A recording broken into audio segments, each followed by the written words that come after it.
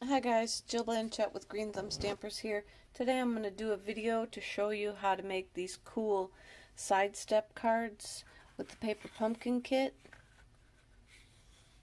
I'll give you all the details, and I wanted to call out Suzanne Netz and Annette Brown Boisvert for their inspiration for these cards. Alright, I'm going to show you how to make the card base.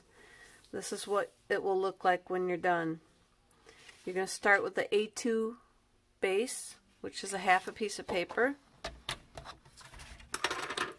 So we're going to cut this paper off at 5.5, and we're good to go.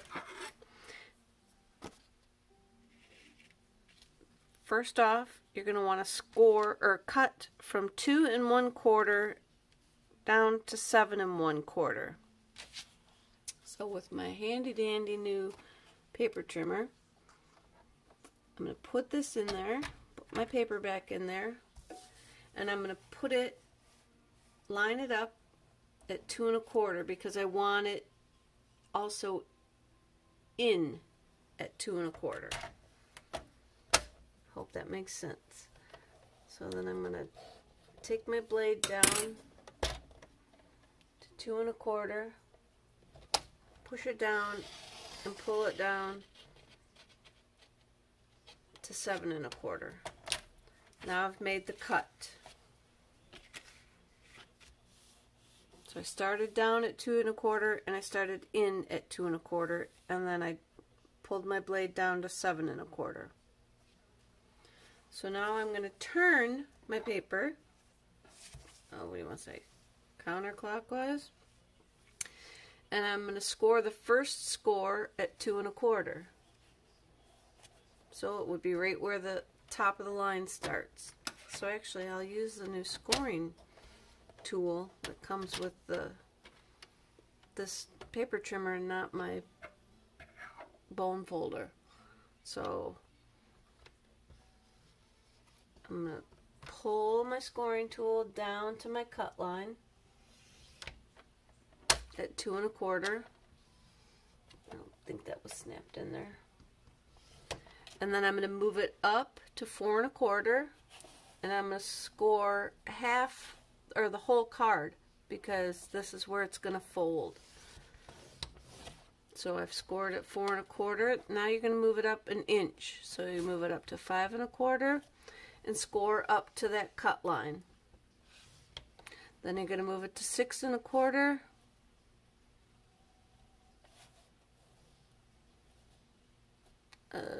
Right there on the new trimmer, and pull down to that cut line. And then the final one is at 7 1/4, and you'll pull down to that cut line. So here you've got it all scored. And then on my sample here, you'll see I have M, V, M, V, M, and over here an M. That's showing you, I wrote down here, mountain folds and valley folds. A mountain fold goes up, a valley fold goes down. So here we go. We got a mountain fold and a valley, and a mountain and a valley, and the side here is a mountain. So after you get it all cut and scored, it will look like that.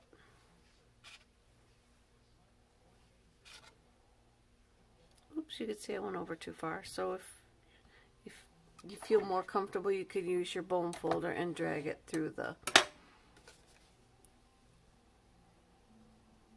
Okay, our next step is going to be to start the layering process with all the papers. So you're going to need one of the envelopes, half of the trees, you'll need a card base, and then we'll use some black, probably half a sheet would be enough, and you just need one little strip of Pool Party.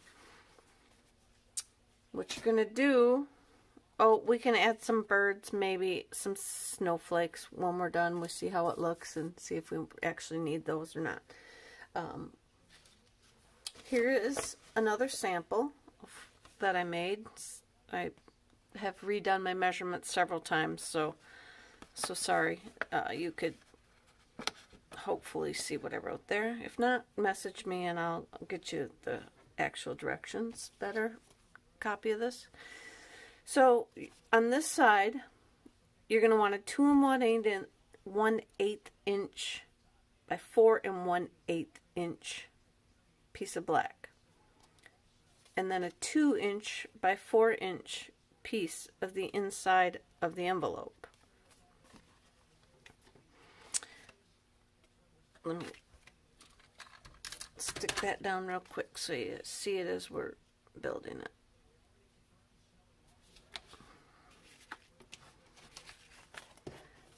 Down on the lower portion, you'll need a 3 1/8 inch by 1 1/8 inch black piece. Oh, I put that on there totally. You probably could make that one a little bigger if you wanted. But then you'll need a 3 inch by 1 inch piece of Pool Party. And that's going to go right down here. Then you're going to take your card.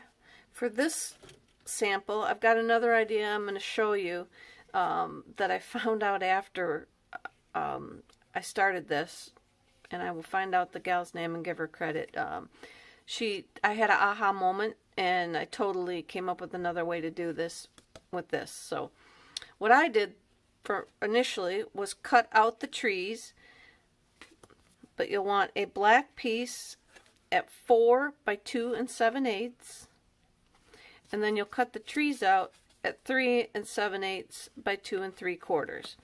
So it goes, you'll see pretty close up to the trees, so you could just start cutting from the sides and the top and the bottom till you've got it spaced how you'd like it.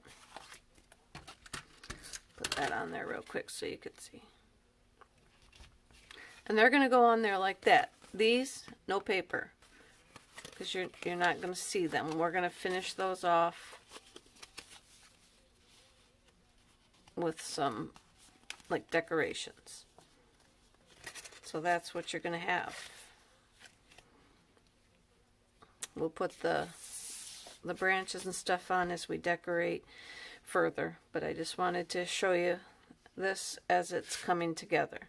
So for anybody who gets nervous like I do when it comes to measuring with all the little 1/8 and 3/8 and whatnot, I'll see if I could show you. I can't see my... I gotta get you in focus. These are the little lines that you need to worry about. Oh, there we are. So like the big lines, those are 1/8. So when I say 1 1/8, you want to go to here. Or 7/8 goes to here. So it's like 1, 2, 3, 4, 5, 6, 7. And then if you're working in 16ths, for some reason, you'll go to the little ones and then count each line. 1, 2, 3, 4, 5. So that always kind of flusters me when I get into the little tiny measurements. So I just want to give you a quick show of those. But this is where we're at now. We've got our pieces assembled, stuck on, and we'll keep decorating from there. Okay, the beauty of the pause button. I went and I moved all those pieces over to the original card base that I made for you guys. So I just wanted to show you a couple things. When you put this guy on the back, make sure you don't glue up on this side or it'll stick down. You only want to put the adhesive part way up so that it just sticks in this little panel, so that when you fold it up, and when you're doing your measuring, you don't want it to be any higher than the 4 1/4 that the card is, or it won't fit in your envelope. So that's why we cut this tree down and we've mounted it way down to the bottom, and it's all about keeping it even across the top there. So this is where we are now. Opens up, and we'll continue on with the rest of the assembly. So now what I've done to finish it off is I stamped in the background with white craft ink with the snow stamp. I cut a 1/2 inch strip out of the envelope, and then I made a little flag. And what you do is you can make a little dot right there, and you snip and snip with your scissors to make the flag part. I'm going to stick that down. I added a couple birds and some snowflakes. I did trim off the bottom. You can see how I trimmed off the bottom part and a little bit off the side of the trees, and then I cut the top off so that it fit in this space. And that's done for this card. I will show you what I did to jazz it up a little bit. Okay, now for the alternate card that I'm going to try and show you, I'm going to use the stitched rectangles dies instead of cutting them out, so that we're going to be able to use the rest of this card. We're not going to waste it. So this is a little bit smaller than the last one. I'm cutting off some of the tree, but in order to get it to fit up and down on the back, let me get this one, on the back piece, I had to cut it in on this back one here. I had to cut it in a little bit smaller on the frames to be able to use that one. So I got the black background ready to go, and then I washi taped down the rectangle. So let's see if I can get it to cut out. Okay, I had to pause that because that was really ugly. So I got those cut out in there. Then I'm just going to pop them out. And there goes my catalog on the floor, because I got too much stuff piling up over here. If you remove that carefully, now we've got a card, the card front. So I may try and move this over a smidge and make it a bigger hole, or I may end up just covering the front of this and the back of this. We'll see. Maybe I'll show you guys what I end up doing there. But we've now got this ready to go on our second card. And I'm going to do the same thing with the sentiment section. I'm going to cut out 2 rectangles and put those down in the space. So I will do that offline, and then I will show you the finished product. But these 2 pieces here, I'm going to also use the rectangle dies. So let me finish that up, and then I'll show it to you. Finally, it's done. So what I did then was, maybe you can see the stitched dies there. The only weird thing is now these aren't stitched, but it preserved this card for me to use for something else. I guess if I had just a plain rectangle, I could have done that, or I could have makeshifted this into something smaller, but this is a different version.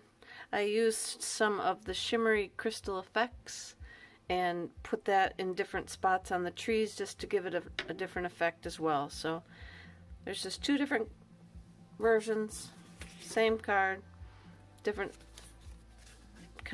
supplies. Oh my gosh, you guys, I totally forgot to put the boughs and the pine cone and the ribbon on. So I'm back for just a quick minute. I want to show you that I used the beautiful boughs dies, and I cut out some of the envelope and some of the sparkly. I didn't tell you guys that this is sparkly, and so I used that for a pine cone and some other greenery, and then I stuck that on the front. So those are the finished cards. That was all.